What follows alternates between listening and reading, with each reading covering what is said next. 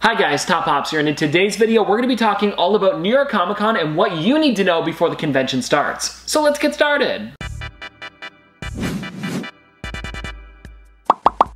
And now this convention is a little bit different because Funko was supposed to be going to New York Comic Con this year but pulled out just recently, and I feel like New York Comic Con wasn't too happy about that. Because from past experience, whenever you go to New York Comic Con, everybody's always walking around with those giant Funko bags, but this year without Funko being there, I feel like attendance is super low. But that doesn't mean that we're not going to be getting really cool Funko Pops this year, and that's what we're going to be going through first, and then at the end I'll tell you guys exactly how to get these things and where they'll be going to. And I guess let's just go through all of the figures that Funko announced, starting with these ones right here, which would be Marvel. So we've got Carnage, and a lot of people are saying it looks a little bit too brown, but after watching the movie, that's kind of the color he was. Like, maybe he was a little bit redder in the film, but whenever he had his giant arms out like this, it was nighttime, so I guess it makes sense for him to be a little bit darker. And the next character that Funko announced was Polaris, and this one really does look great. I especially love that Funko made her floating, and also whenever they do make the characters floating, they kind of angle their feet down to make it look like they're almost like rising in the air, and it really is neat. Oh, and also this figure here is a glow-in-the-dark one, so it's definitely going to look really cool on your shelf. And then the last one that they announced for Marvel is my favorite one. I really do enjoy Carnage, and I am probably going to go for him as well, but I mean this one here,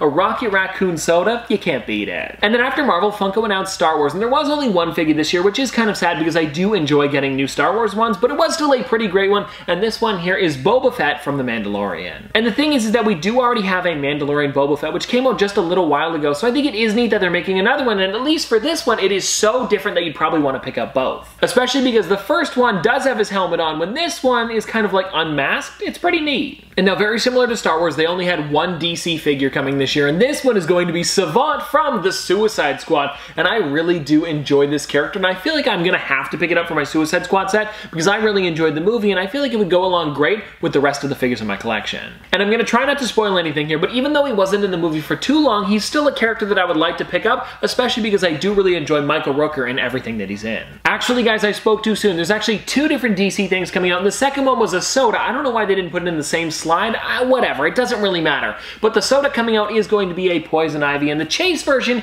is a glitter one, and I really do enjoy this thing. And if you're wondering, this one's limited to 12,000 pieces, so it isn't anything too crazy, and for a soda, you should be able to get it pretty easily. Ooh, now after that we have another soda, and this one here is probably my favorite soda from the entire con. Well, actually, this one or Rocket is pretty good. I mean, it's one of those two, but this one here is Operation. I am loving that Chase, especially because the right parts of him glow in the dark. And I'm so glad that they made this figure a glow-in-the-dark Chase because all of the right things are glowing, and I don't even know what you'd call them, like the cavities in them, because his name is Cavity Sam. I guess we'll go with that, as well as his nose, so it's almost like you're playing the game with the Chase. And like I mentioned, with this thing only having 5,000 pieces, it's definitely going to be hard to get, but I will try my best, and I don't know where this one's going to be shared to here in Canada, but I guess we'll figure that out towards the end of the video. And now we're getting into some figures that they always have at pretty much every single con that they go to, and this one here is a Masters of the Universe line, and it's kind of crazy to me that they made this one bigger than both Star Wars and DC. But hey, I guess people really do enjoy Masters of the Universe, and I don't really get too many of them. Like, I have a couple here and there, but these ones, I mean, they really do look great, and I'm wondering if they're going to be in the Retro Toys line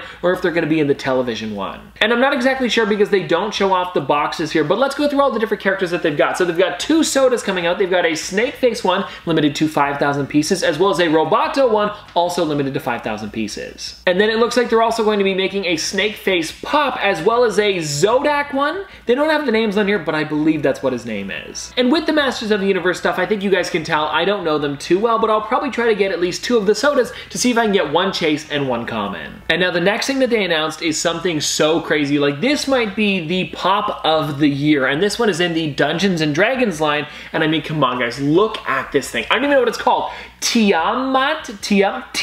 I don't know, but I mean, it is sick. Like, I mean, guys, come on. This is a dragon with 5 heads, and it also comes with a D20, and I've never played Dungeons and Dragons, but I do like to pick up some of the unique ones, and I'll probably have to get this one as well, just because, I mean, come on. Look at how crazy this thing is. And it is also a super-sized pop, so I believe that this one is a 6-inch, and I also noticed on the Funko app that they did put up the glam shots for it, and when you look at the box, it looks way bigger and way weirder, so it's gonna be super hard to put on your shelf, but it looks way bigger and way weirder than a normal 6-inch pop. And now, guys, the next thing that we've got here is another soda, and this one is Bingo from the Banana Splits. Now, they're only making Bingo for New York Comic Con, so I feel like you're going to want to pick this one up to help complete your set. And I feel like they're going to be making all of the Banana Splits into sodas because they already teased Snorky a little while ago, and now that they're making Bingo, it seems like a pretty good bet that they're going to make the other two. And where are they? Actually, here are the other two right here. I've got Drooper, if you guys want to check him out, there he is.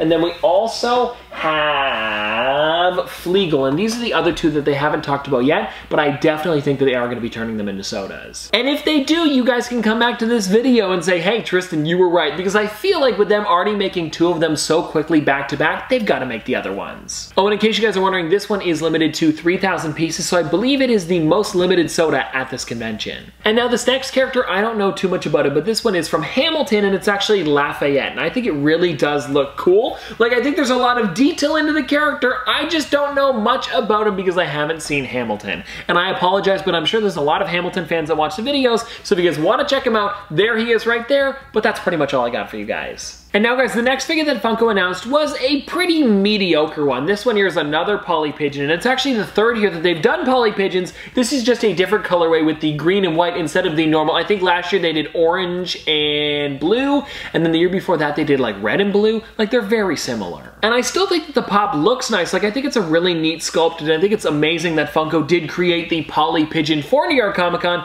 I just feel like they could kind of change it up a little bit and maybe do a different character, or maybe give us at least a different sculpt for Polly Pigeon, because it looks nice. Like I said, it's the same 3 years in a row now. But if I'm gonna be honest with you guys, I feel like it's gonna be really tough to get, and it's probably gonna get kind of expensive because it is limited to 1,500 pieces, so flippers are gonna get this thing super quick. So if you are gonna be trying for this one, I definitely recommend going for this one first because it is only 1,500 pieces. And then the next thing that Funko announced was 2 brand new figures for My Hero Academia. Now that I've been watching the show, I definitely want to pick these ones up for my collection, and we have a weekend all-night shopping as well as Froppy. And I'm hoping that I'm going to be able to get both of these because I think the Froppy really does look nice, especially with how they made her completely translucent like that. It really is going to look neat in person. Like, I mean, it looks cool here in the glam shot, but when you actually get a translucent pop and can see it in person, I love looking all the way through them. It's pretty cool. And then, of course, with that Weekend All Might, I love that he's got the umbrella as well as a shopping bag, and just overall, it's a pretty well done pop, and I'm glad that they also changed the way his head looks instead of giving us the same Weekend All Might head that we had from the other figure. So overall, they're not amazing My Hero Academia figures. I feel like there's a lot of other characters that they could make, like some other heroes, but they still are some pretty neat ones, and I'll definitely be picking them up. And then, guys, after My Hero Academia, we got a brand new one from The Office. And it is only one figure this year, but it is definitely a nice one. And this one here is Mose with his Fear shirt on. And I'm trying to think of what episode this is from, and I'm pretty sure it's the one where Dwight drops Ryan off on a random road, and then he makes it to Schrute Farms, and then Mose is there trying to scare him, and that's why he's got him in a pose like this. I think that's what it is. That's really specific. If it isn't what it is, it's gotta be that. And now we've got the one and only ad icon for the convention, and this one I will say is a pretty great one. Even though they've been doing a lot of the nuggets recently, I think that this one is probably the best one out of the bunch. And this here is the McDonald's Pumpkin McNugget, and I love the way that they actually put him inside the jack-o'-lantern. And I really do like the way they did the stem in the back with the M on the front, and then the jack-o'-lantern carving into the bottom, and the facial expression on the nugget is pretty good as well. So just overall, it's a pretty neat figure. And if you guys are wondering why Funko's been making so many of these, it's because back in, I believe, the 80s or 90s, McDonald's actually had these as mascots that you could purchase as little figures. So Funko's actually been recreating a lot of those, and this, I actually found it, was one of them. And if you guys want to check it out, there it is right there. And now next up, we've got Pokemon, and I was hoping for some brand new character that we had never seen before, but they gave us a shiny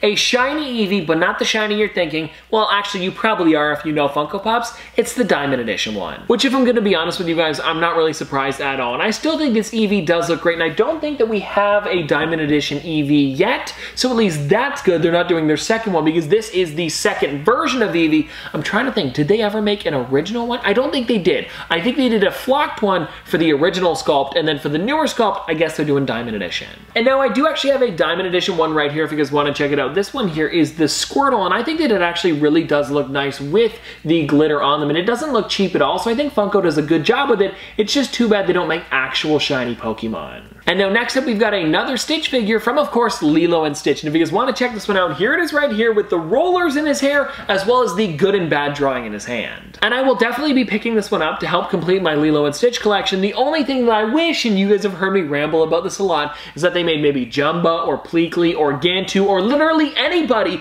besides Lilo and Stitch. And I don't mean Angel. Or Scrump. They've made the two of those already way too many times, but if they could make anybody else, that would be amazing. David, Nani, Leroy, sorry, I could go on forever. Now, I talked about this figure a little while ago and that this one was gonna be coming for New York Comic Con because the other two conventions before this, they did both Donald and Mickey, and now they're finally doing the third Musketeer, Goofy. And if you're one of those people that's been collecting them throughout the cons, you're definitely gonna wanna grab this one because you can't just have Mickey and Donald without Goofy, but for me, I'm gonna have Goofy and Mickey without Donald. I need to get him. I didn't think at the time that they were going to be making all three of them. I thought it was just like a one-off character, so I was like, I don't need that. But now that they've made both Mickey and Goofy, I definitely need to get him. And now if you guys have been a fan of the It's a Small World characters, they're actually coming out with another country, which is Dutch Child. And I think that this one really does have a lot of great detail. And the only one that I have in my collection right now is Kenya, because that's the only one that I was able to find at pretty much any store I go to. So maybe I'll have to order the rest of them online to go along with this one here now. Because if you guys don't know, one of my mom's favorite rides in Disneyland and Disney World is It's a Small World, so I'm hoping that I can get this entire set before they retire these things. And now everybody, we've got one more figure for Disney, and this one here is Arthur pulling Excalibur, and I love the amount of detail that they put into this character, especially because he's got one foot on the rock and he's also got one hand on the sword,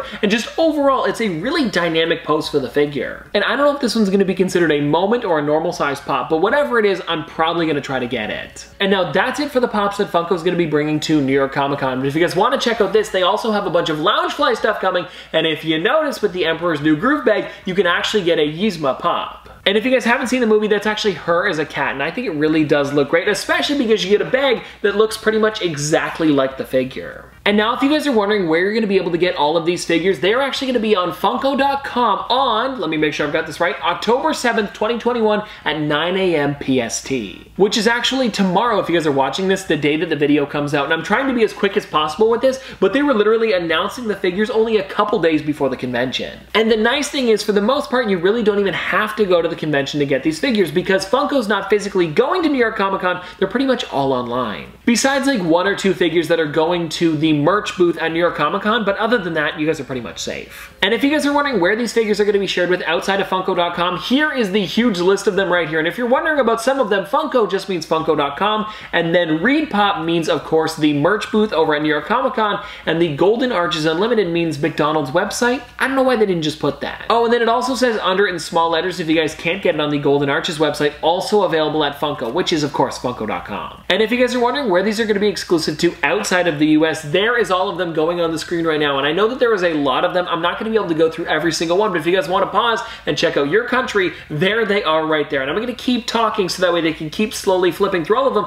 because there is 1, 2, 3, 4, 5, 6, 7, 8, 9, 10, 11, 12 different countries. Oh, and also the last thing that I want to mention, guys, is that the shared retailers are going to be getting these figures in the next day from Funko.com. So not the 7th, the 8th. So make sure you guys go to your stores early if you want to get these figures. And it says here they should be available at 6 a.m. PST at the earliest. Oh, and it also says here some retailers' shared exclusives are currently delayed. And I know that Hot Topic said that theirs were going to be coming in December. So I guess if you do really want some of those, maybe the hype will have died down a little bit and it might be easier to get by then. But anyways, I hope you guys enjoyed this video, and please let me know in the comment section below what you guys are going to be hunting for on the 7th as well as 8th for New York Comic Con this year. And if you want to see more from me in the future, don't forget to like, comment, subscribe, do that. But this has been another episode of Top Pops. Popsters, thanks for watching. See you guys tomorrow. Dripping like a pool. On a forward school. Baby gonna screw. She funny with it. Cool. V5 full thump. I'm a hump on a bump. Jack and Jill up a hill. Baby tryna get a meal. Mary had a little lamb. I really do not fuck with, and she calling me the muffin man. I surely like the muffin top. Slow. Like my lashes.